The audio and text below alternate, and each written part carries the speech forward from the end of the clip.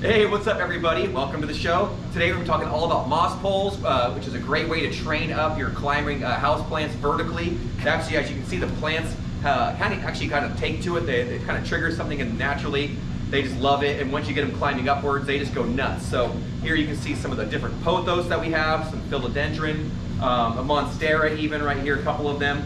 We have a couple different varieties here of moss pole that we made. If you want to learn how to make these moss poles, go ahead and look up in the corner right there. I'll link that other video in there where you can kind of see step by step how we made these. Long story short, it wasn't that hard. It is pretty simple and easy, and actually there's many different ways to do it. We actually just did a couple different ways here to show you. This one has a coconut mat, kind of a skin, if you will. Use a lot of jute twine and whatnot. My other one that we have here, and I'll show you a close up later, this one is a more traditional moss pole that uses sphagnum moss and has like a wire cage around it. Some people will use this hardware cloth, which is metallic metal. Other folks I've seen online think are pretty cool and looks really similar, that uses like a plastic mesh fencing that you can just cut and zip tie together. That's what we did with these. But like I said, there's a lot of different ways to do it.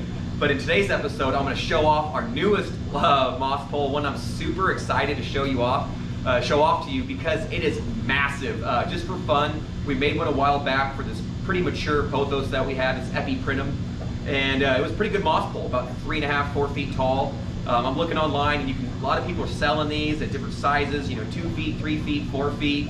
But we went one step above. I'm going to put a challenge to all you growers out there. If you can beat this moss pole, please send me your video or a link or a message. I would like to see your moss poles if they're bigger and badder than this one.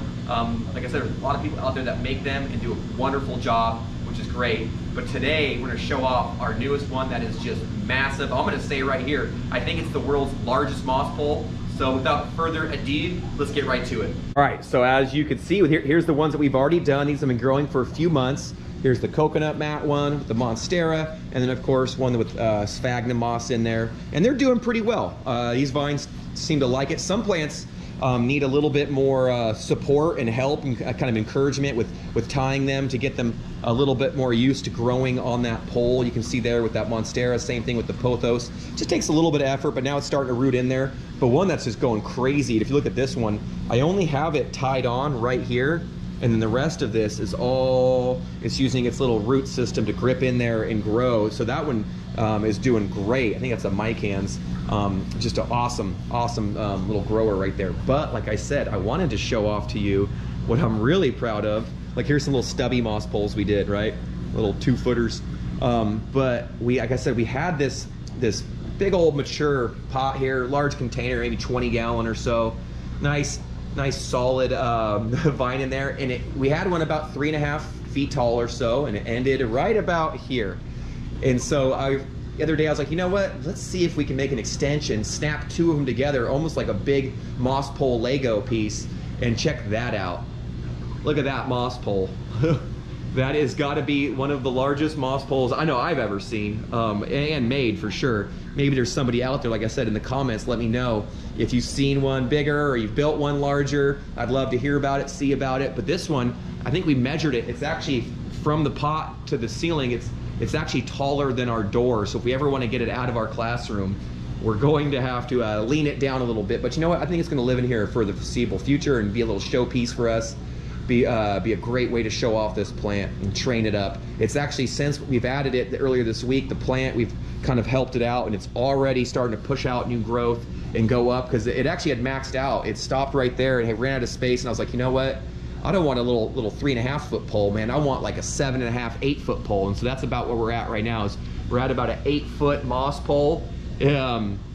The kids had a fun time making it, and this is has a PVC core, just old PVC pipe in the center of it, which was great because it actually allowed us to link the PVC core in this one to the PVC core of the new piece, and they actually snap together with a pretty good coupling, and so they're held that way. And then of course we attached the 2 pieces with a bunch of zip ties to kind of hold them together. Yes, it is a bit wobbly.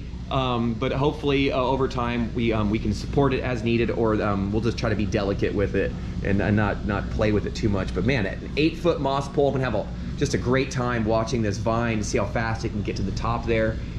which I think will actually go pretty quickly because the vine is just already growing like nuts.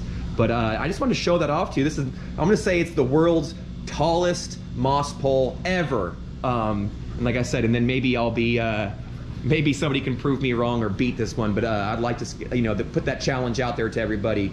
You know, get your moss pole game going. You can see I added a few different posts in here. We might tie it off to help it from getting too wobbly in case it gets pushed, but I'm kind of debating on that. But that's it. Look how big our moss pole is. Like I said, it has a PVC core, sphagnum moss filling, little hardware, little mesh hardware cloth, and then you just roll it over, and then we just zip tie it and kind of suture it together, and then that creates the moss pole.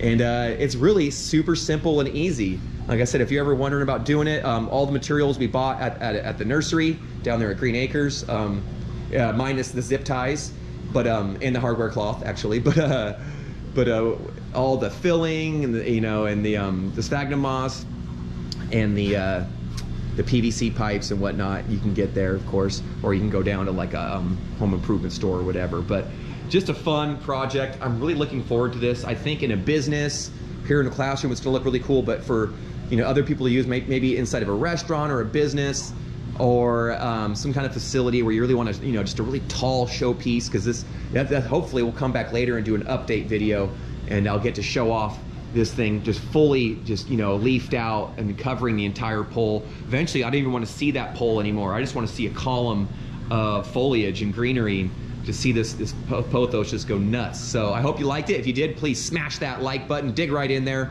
You know, cultivate the subscribe if you can. We'd love to have you here. We're trying to get some more garden friends to come along for the ride. But until then, garden friends, I hope to see you back here soon enough. Happy gardening to you.